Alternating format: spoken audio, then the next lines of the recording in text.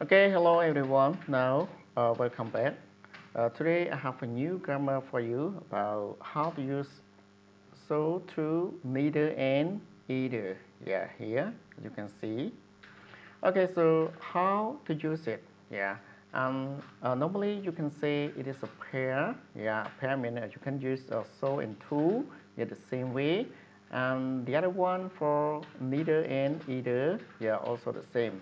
But you have to identify whether the use in the positive or negative. Yeah, so you have to identify about so and to. Yeah, can we use only the positive and negative, or yeah, neither and either? Yeah, which sentence is it, right? Okay, តោះសួស្តីទាំងអស់គ្នាឥឡូវយើងចាប់ផ្ដើមចូលនៅទម្រង់វេយ្យាករណ៍ថ្មីមួយទៀតណានៅថ្ងៃនេះបាទគឺរបៀបការប្រើប្រាស់ so to neither ហើយនឹង either បាទអញ្ចឹងទាំង4នេះមានន័យថាគឺជាការពេញនិយមខ្លាំងមួយសម្រាប់ការប្រើប្រាស់ជាប្រចាំថ្ងៃ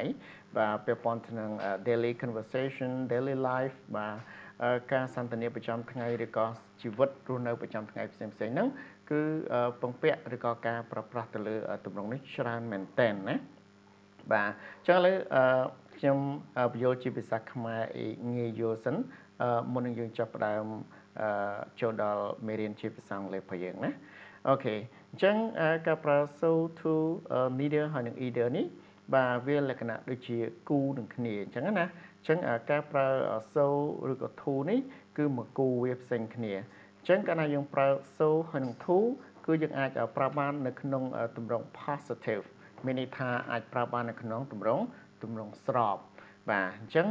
មុនពេលដែលយើង start មេរៀនរបស់យើងទាំងស្រុងឥឡូវខ្ញុំសូមបញ្យល់ឲ្យងាយយល់បន្តិចសិនបាទនៅពេលដែលយើងយល់អំពីការប្រើប្រាស់ទាំង4ហ្នឹងហើយយើងគ្រាន់តែតាមស្ដាប់ឬក៏មានន័យថាតាមនៅអ្វីដែលជាការបញ្យល់របស់ខ្ញុំខាងក្រោមទៅទាំងអស់គ្នាប្រហែលជានឹងអាចយល់ច្បាស់ឬក៏លឿនណាអូខេអញ្ចឹងការប្រើប្រាស់ so ឬក៏ to neither ឬក៏ either ក៏ដោយទាំង4ហ្នឹងប៉ុន្តែដូចខ្ញុំបានបញ្ជាក់មិញអញ្ចឹងសូមបញ្ជាក់ម្ដងទៀតកាលណាយើងប្រើ so និង to នេះគឺមានន័យថាយើងអាចប្រើមួយណាក៏បានដែរបាទដូចគ្នាហើយមួយទៀតគឺយើងប្រើ neither ហើយនិង either បាទគឺជាគូរបស់វាដែរពីរហ្នឹងបាទគូហ្នឹងគឺយើងប្រើម៉េចបើសិនជាយើងប្រើ so ឬក៏ to so ឬក៏ to នេះគឺជាការឆ្លើយតបបាទមានន័យថាគឺជាការឆ្លើយតបរបស់អ្នកនិយាយលើកមុនណាដូចជាមាន Mr. A Mr. B បាទមានបរិះទី1បរិះទី2ឬក៏អីផ្សេងៗចឹងទៅបាទអញ្ចឹងកាលណា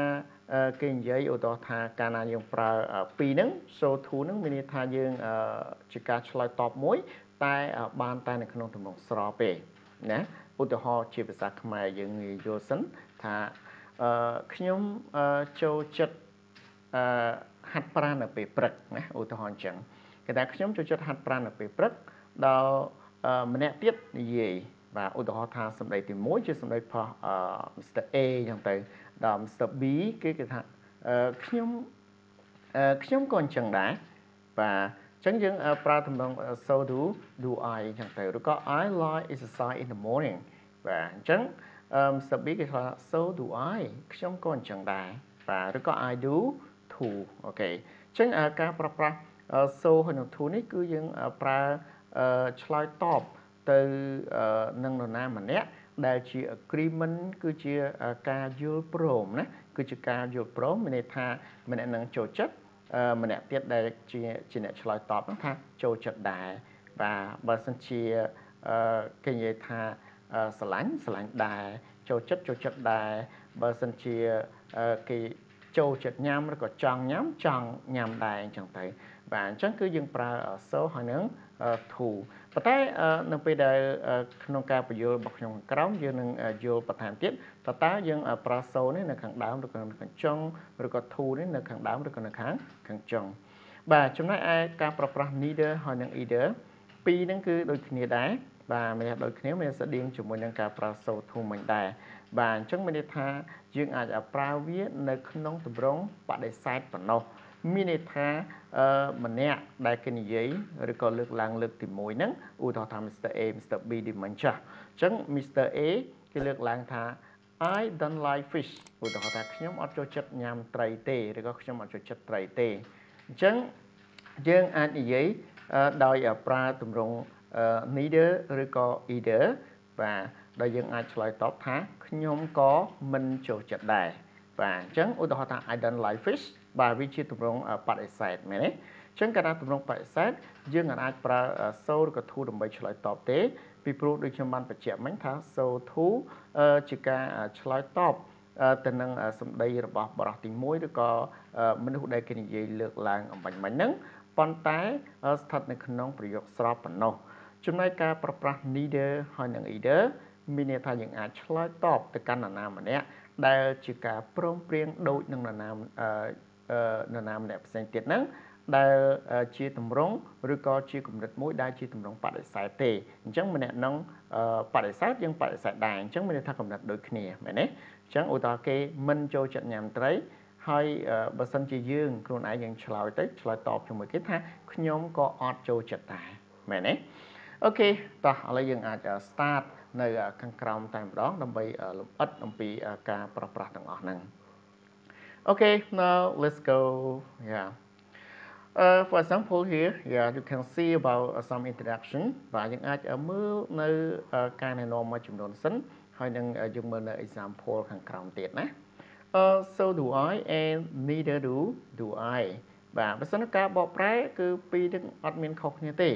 បកប្រែថាខ្ញុំក៏អញ្ចឹងដែរឬក៏ខ្ញុំក៏ដូចនេះដែរអូខេបកប្រែដូចគ្នាណាប៉ុន្តែអ្វីដែលខុសគឺដោយការបញ្យល់របស់ខ្ញុំខាងលើខុសតែទម្រង់ទេគឺ positive ឬក៏ negative បាទទម្រង់ស្របឬក៏ជាទម្រង់បដិសេធអូខេ I use so do I to say that a positive sentence is also true for me and I use neither do I to say that a negative sentence is also true for me ខ្ញុំប្រើទម្រង់បាទ so do I ដើម្បីនិយាយថាប្រយោគស្របណា positive sentence បាទដើម្បីនិយាយថាប្រយោគស្របហ្នឹងវាក៏ពិតសម្រាប់ខ្ញុំដែរហើយខ្ញុំប្រើ neither do I បាទដើម្បីនិយាយឬក៏ឆ្លើយតបទៅនឹងប្រយោគបដិសេធដែលថាវាក៏ពិតសម្រាប់ខ្ញុំដែរបាទដូចខ្ញុំបានបញ្ជាក់ខាងលើមកអញ្ចឹងបើសិនយើងប្រើ so do I អញ្ចឹងមកឬក៏យើងប្រើទម្រង់ so ជាការឆ្លើយតបទៅនឹងប្រយោគខាងលើដែលពិតសម្រាប់យើងបាននៅក្នុងទម្រង់ស្របហើយយើងប្រើ neither do I ឬក៏ទម្រង់ neither ហ្នឹងបាទយើងឆ្លើយតបទៅនឹងប្រយោគគេខាងដើមជាទម្រង់បដិសេធឬក៏ប្រយោគបដិសេធដែលមានថាយើងមានថាមិន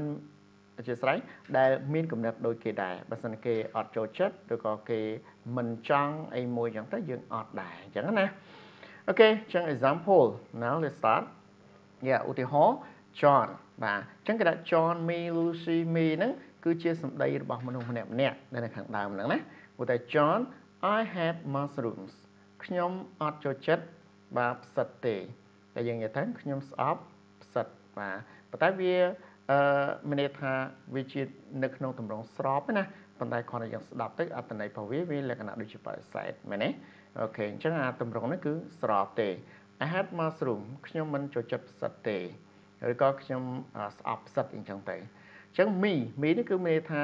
មនុស្សម្នាក់ទៀតដែលនិយាយឧទាហរណ៍ថា John និយាយហើយខ្ញុំអ្នកនិយាយចាស់អូខេ me ហ្នឹងអញ្ចឹងខ្ញុំអាចឆ្លើយតបថា so do I so do I មានន័យថា I also hate mushroom ខ្ញុំក៏អត់ចូលចិត្តផ្សិតដែរមិនបានយើងអាចប្រើទម្រង់ so do I បានបាទទី1យើងមើលថាប្រយោគខាងដើមអ្វីដែល John និយាយ I hate mushroom នេះបាទវាស្ថិតនៅក្នុង positive sentence វាជាប្រយោគស្របបាទអញ្ចឹងវាជាប្រយោគស្របហើយទី2យើងអាចឆ្លើយថា so មកបើសិនយើងដឹងថាអូស្របអញ្ចឹងយើងប្រើ so ប៉ុន្តែសួរថា so នឹង so អីព្រោះមានច្រើនសង្ហីហ្នឹង so do I so did I so will I so would I បាទអញ្ចឹងវាមានច្រើនប៉ុន្តែនៅពេលដែលយើងអាចដឹងកន្ទុយខាងក្រោយនេះដាក់ថា do ឬក៏ did ឬក៏ will ឬក៏ would ឬក៏ shall ឬក៏ should ឬក៏អីផ្សេងទៀតចឹងយើងអាចដាក់នឹងបានដោយសារមូលហេតុអីដោយសារយើងមើលប្រយោគខាងដើមប្រយោគខាងដើមមិញទី1យើងដឹងថាវាជាប្រយោគស្របយើងប្រើទម្រង់ so ទី2យើងមើលថា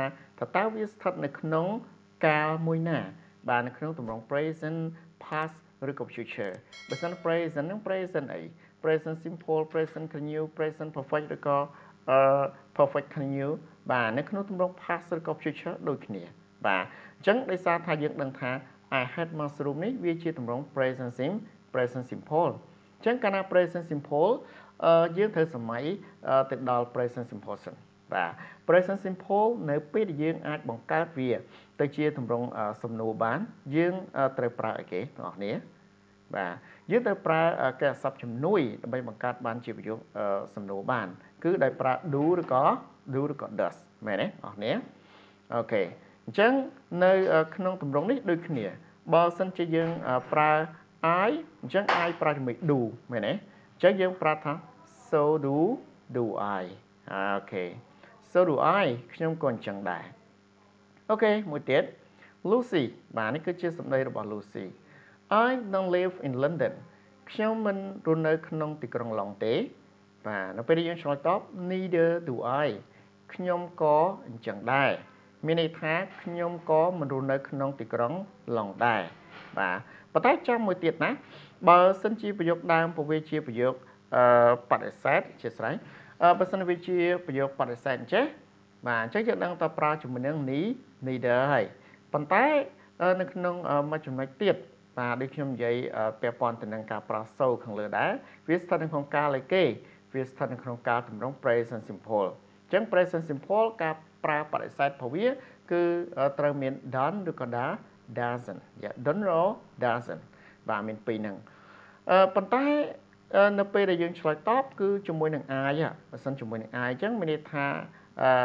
វាលក្ខណៈ I do បាទឬក៏ do I អញ្ចឹងទៅហើយចំណាំនៅក្នុងចំណុចនេះនៅពេលដែលយើងដាក់ neither មក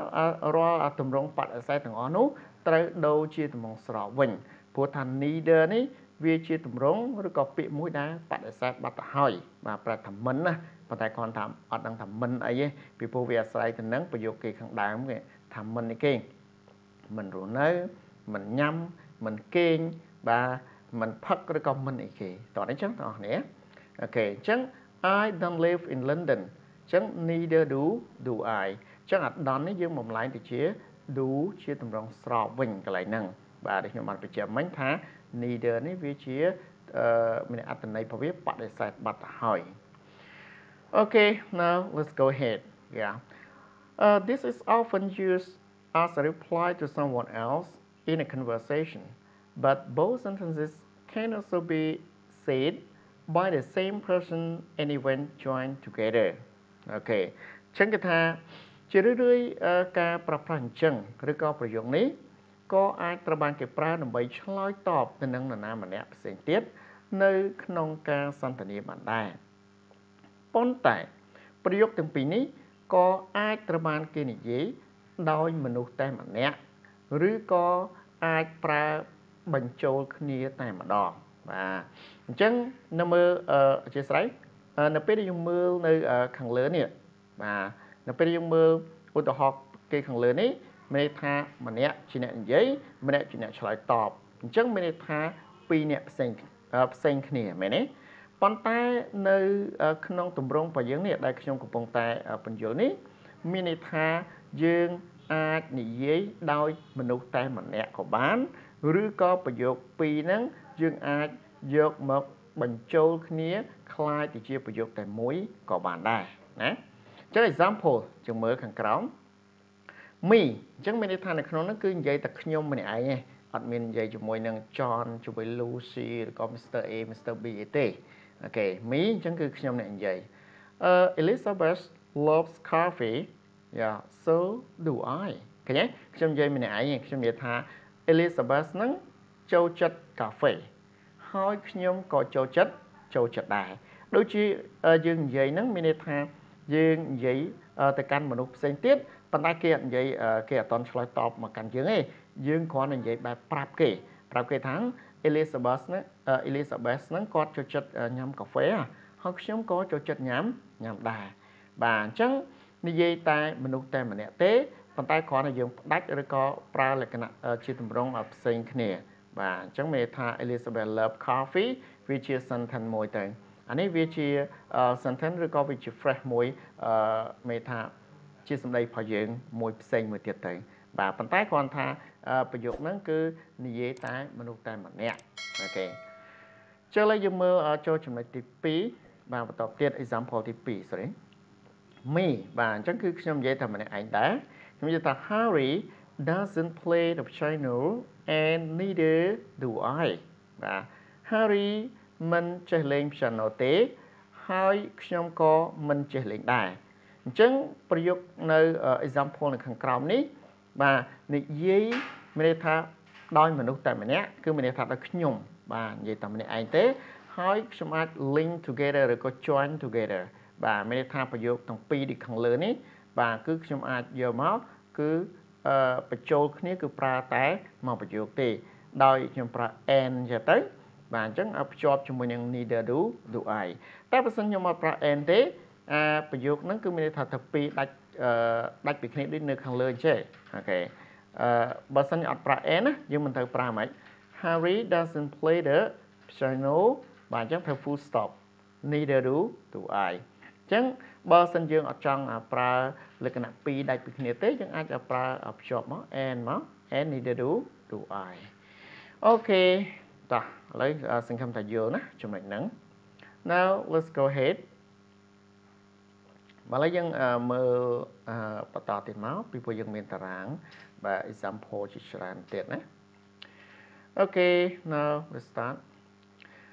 in my examples above I just do because the first sentence is in the present simple tense នៅក្នុងឧទាហរណ៍របស់ខ្ញុំខាងលើខ្ញុំប្រើ do បាទខ្ញុំប្រើ do ពីព្រោះប្រយោគខាងដើមបាទប្រយោគខាងដើមមានប្រយោគទី1ដែលគេបាននិយាយមុនហ្នឹងណាដោយសារប្រយោគទី1ហ្នឹងត្រូវ sorry ប្រយោគទី1ត្រូវបានគេប្រើឬក៏គេប្រើនៅក្នុងទម្រង់ present simple អូខេដូចខ្ញុំបានបញ្ជាក់មិញអញ្ចឹងកាលណា present simple យើងប្រើទម្រង់ do ឬក៏ does the verb after so or neither changes depending on the tense of the verb in the first sentence បាទគ្រាសព្ទដែលនៅបន្ទាប់ពី so ឬក៏ neither បាទវាផ្លាស់ប្ដូរអាស្រ័យទៅនឹងទម្រង់កាលនៃគ្រាសព្ទនៅក្នុងប្រយោគទី1បាទ This is very similar to tag question បាទការប្រើប្រាស់នៅក្នុងទម្រង់បែបអញ្ចឹងវាពិតជាស្តៀងខ្លាំងទៅនឹងទម្រង់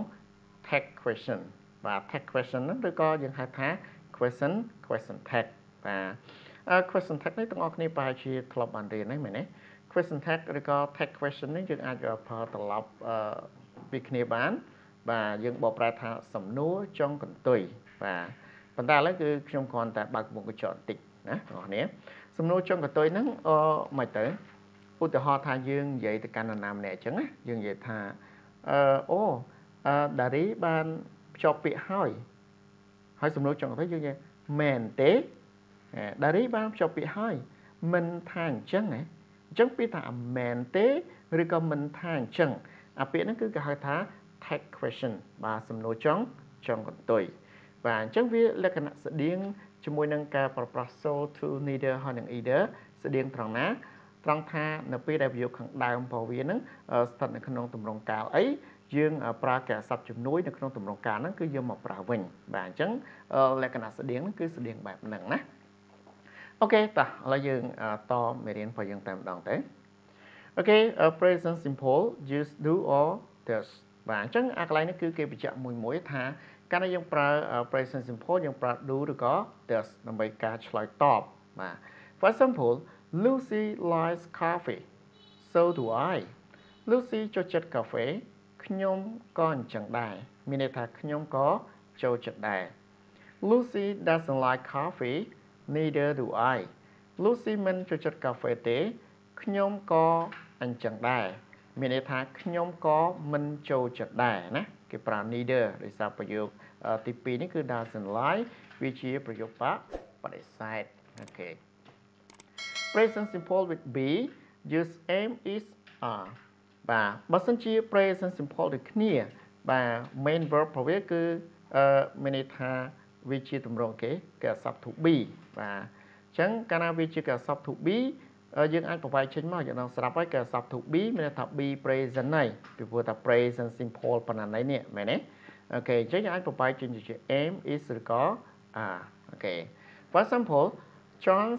at the office và nè lại apostrophe n này cứ John is mà ta kêu sẽ là cái này chữ short form nè chứ đừng mong cắt chẳng như John at the office so am I và John này ai cả lạiខ្ញុំក៏អញ្ចឹងដែរខ្ញុំក៏នៅការិយាល័យដែរអញ្ចឹងទៅ John isn't at the office neither am I John មិននៅឯការិយាល័យទេខ្ញុំក៏មិននៅដែរណាគេប្រាប់ isn't បាទអញ្ចឹងដោយសារប្រាប់ I យើងអត់មាន neither is I ណាបាទទាំងអស់គ្នាយើងចំណាំកន្លែងហ្នឹងផងព្រោះដោយសារ to be វាមាន am is ឬក៏ are អញ្ចឹងនៅពេលដែលយើងប្រើ John នេះគឺជា third person singular ណាជាបរិបទអវចនៈអញ្ចឹងបើសិន positive យើងអាចនិយាយថា John is តែបើសិន negative បរិសេធ John isn't អូខេអញ្ចឹងកាលណាយើងឆ្លើយតបគឺ so am I ឬក៏ neither am I អត់មានឆ្លើយមកវិញ is ដែរណាទៅជា is I ខុសហើយ Okay, one more example. Present continuous use am is are បាទអញ្ចឹងនៅតារាងបន្ទាប់នេះគឺយើងប្រើទម្រង់ present continuous មានន័យថាបច្ចុប្បន្នកាលកំពុងបន្តអញ្ចឹងកាលណាយើងប្រើ present continuous ដោយប្រើទម្រង់ am is are ដូចនឹងប្រើកាយសព្ទ to be ខាងលើដែរមិនបានយើងប្រើដូចគ្នាយើងនឹងស្រាប់ហើយនៅពេលដែលយើងប្រើ present continuous ដូចជា she is drinking coffee ណាឧទាហរណ៍ស្របមួយថា she is drinking coffee នាងកំពុងតែផឹកកាហ្វេចុះនៅពេលដែលយើងបង្កើតជាប្រយោគសំណួរយើងត្រូវធ្វើម៉េច present simple យើងគ្រាន់តែលើក to be am is are នោះដាក់នៅខាងមុខមកយើងបានជាទម្រង់សំណួរអញ្ចឹងយើងត្រូវបង្កើតហើយយើងត្រូវដាក់ថា is she drinking coffee មិនអញ្ចឹងហ៎អញ្ចឹងនៅក្នុងទម្រង់ហ្នឹងបាទ present continuous នេះគឺយើងប្រើ am is are ដូចនៅក្នុងទម្រង់ present simple ដែលប្រើជាមួយកាយសព្ទ to be ខាងលើដែរណាអូខេ example looks ឬក៏ looky គេអាន look ចុះឈ្មោះគេណា looks going out tonight so am I បាទ look នឹងចេញទៅក្រៅនៅយប់នេះខ្ញុំក៏អញ្ចឹងដែរបាទអញ្ចឹងកន្លែងទម្រង់ present continuous នេះវាមិនមែននេះណាវាចូលដល់លក្ខណៈជា future នេះណាប៉ុន្តែវាចូល continue អូខេ present continue for future Luke isn't going out tonight បាទអញ្ចឹងកន្លែងនេះជាទម្រង់បដិសេធវិញអញ្ចឹងបដិសេធយើងប្រើ neither am I អូខេអញ្ចឹងយើងចូលដល់ past វិញ past simple just did បាទកាលណាយើងប្រើប្រយោគដើមនៅក្នុងទម្រង់ past simple អញ្ចឹងយើងប្រើកាយសព្ទជំនួយគឺ did មកជួយ For example Jill went to the cinema yesterday so did I បាទ Jill បានទៅរោងភាពយន្តកាលពីម្សិលមិញបាទនិយាយខ្លីថា Jill នឹងបានទៅមើលកុនកាលពីម្សិលមិញso did I ខ្ញុំក៏បានទៅដែរអូខេអញ្ចឹងដោយសារប្រយោគខាងដើម Jill went អញ្ចឹង went នេះវាជា verb to បាទអញ្ចឹង Jill subject verb to បាទហើយ plus ជាមួយនឹង cinema អញ្ចឹងវាជា object អញ្ចឹងយើងមានទម្រង់អីគេ past simple អូខេអញ្ចឹងកាលណាអ្នកដែលឆ្លើយតបឬក៏យើងខ្លួនឯងនឹងជាអ្នកឆ្លើយតបយើងអាចឆ្លើយតបថា so when I ណាតិចយើងនិយាយទៅកន្លែងហ្នឹងគេប្រើមក when so when I ដែរអត់ទេដោយសារនៅក្នុងទម្រង់ past simple យើងយកកាយសព្ទជំនួយប្រវេទគឺ did ដើម្បីបង្កើតជាទម្រង់បដិសេធអញ្ចឹងនៅក្នុងហ្នឹងយើងប្រើ did ដែរណា so did I បាទខ្ញុំក៏បានទៅដែរអូខេ example មួយទៀតគឺនៅក្នុងទម្រង់ negative បាទបដិសេធ Jill didn't go to the cinema yesterday neither did I បាទ Jill មិនបានទៅមើលកុនទេកាលពីម្សិលមិញហើយខ្ញុំក៏អញ្ចឹងដែរម្នាក់ខ្ញុំក៏អត់បានទៅមើលដែរ